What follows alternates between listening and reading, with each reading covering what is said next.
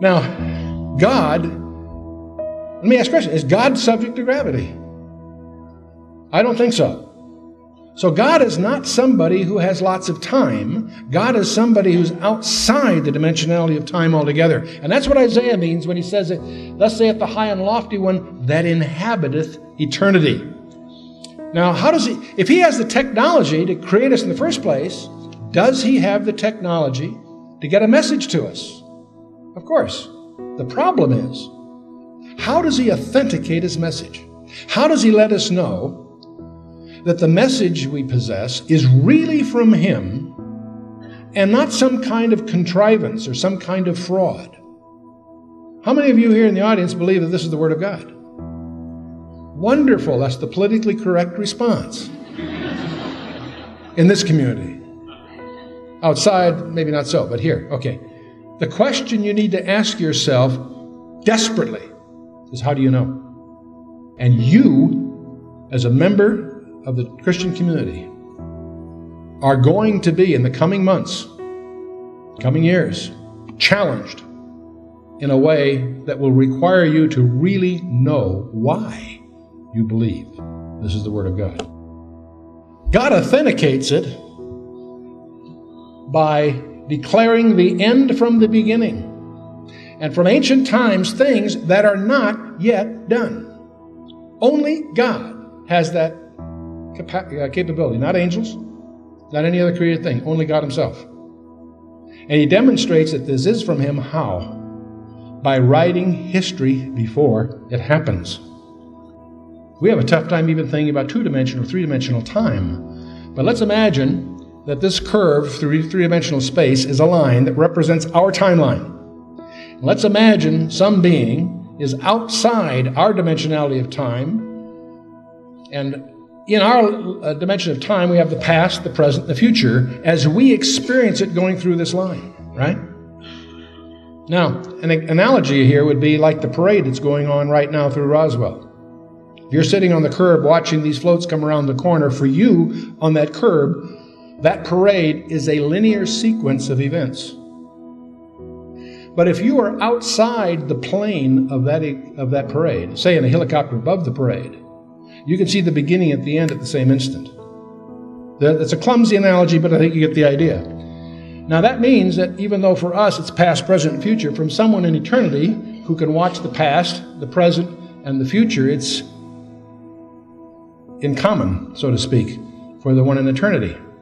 I'm going to suggest to you the great discovery in my life, and I hope it'll be in yours, is that each book of the Bible is a key part of an integrated message. Every name, every number, every detail, even the numerical structure behind the text is there. It evidences skillful design. And as you discover that, you gain a whole different perspective and insight about what the Bible is really all about. Now, let me give you a provocative example. When you're reading your book of Genesis, when you get to chapter 5, you tend to skip it. Chapters 1, 2, and 3, and 4 are exciting, meaningful, rich material. Chapter 6 on is the flood and all that business. And we're going to talk about that very meaningfully here in a little bit. But chapter 5, although it's a chapter you tend to skip, has something interesting in it. Bear with me. I want to show you something. Chapter 5 is basically a genealogy of 10 guys. From Adam to Seth, Enosh, Kenan, Mahalalel, Jared, Enoch, Methuselah, Lamech, and Noah. 10 guys. It's just a genealogy, father, son, and their ages and stuff. And you read through that, and you sort of say to yourself, what's that got to do with anything? Then you remember, Chuck Missler in one of these weird conferences said that everything in there is by design. Well, let's challenge that a little bit. See, our problem here is these are transliterated, not translated, from the Hebrew. And their proper names. A Strong's Concordance or some of your other usual helps do not deal with proper names. You have to have a root dictionary and have some deeper types of tools to engage this. Let's take a look at what these names mean. Adam's pretty easy. Adamah means man.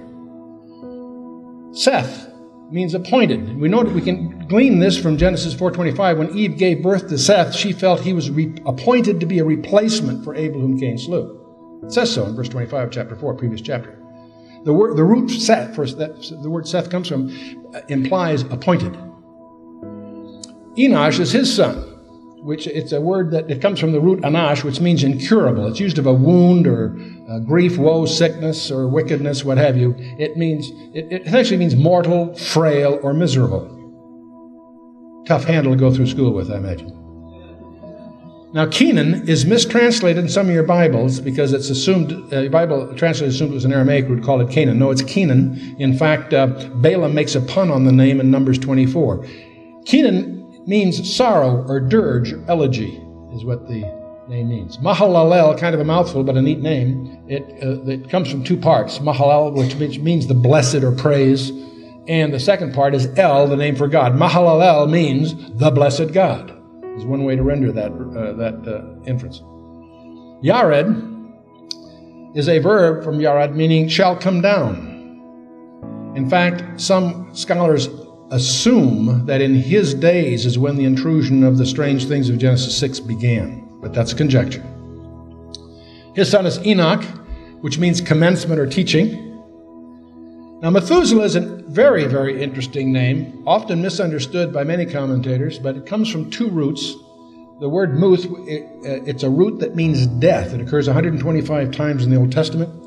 And the verb shalach, which means to bring or send forth. Methuselah actually means his death shall bring. Now, what may surprise you is the flood of Noah did not come as a surprise. It had been preached on for 4 generations.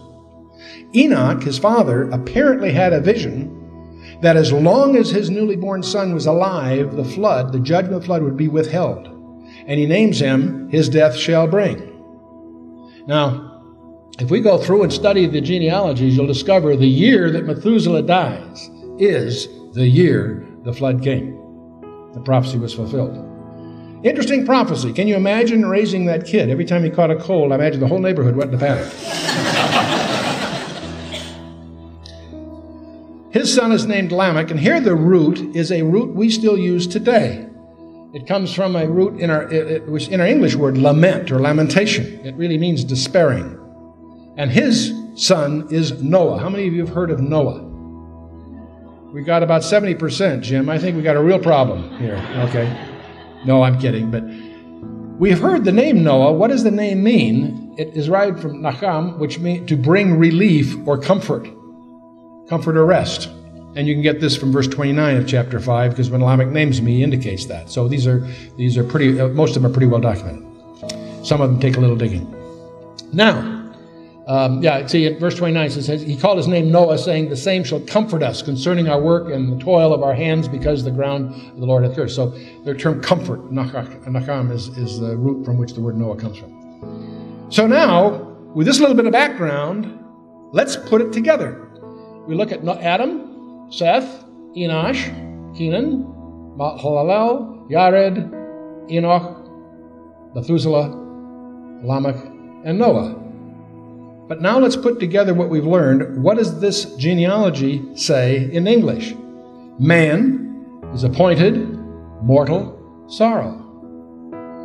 But the blessed God shall come down, teaching that his death shall bring the despairing comfort or rest.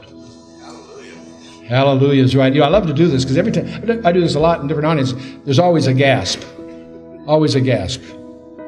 Now, this is interesting for several reasons, because here we have a good summary of the Christian gospel, but it's tucked away in a genealogy in the book of Genesis, which is part of the Torah.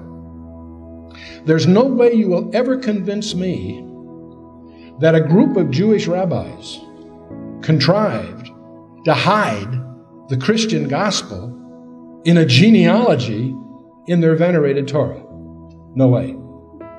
The fingerprints of the Holy Spirit are all over this thing. And the reason I like to use this as an example, and there's hundreds I could choose, but this is a simple one, because it demonstrates, among other things, the integrity of design. When you study the Bible from Genesis to Revelation and take it seriously, you'll discover it all ties together. If you study the book of Revelation, you discover it's all in code, but every code is explained somewhere else in the Scripture, and when you go through it properly, it takes you into every book in the Bible, and you realize the whole thing is a pre-planned package. Even though 40 different guys penned it over thousands of years,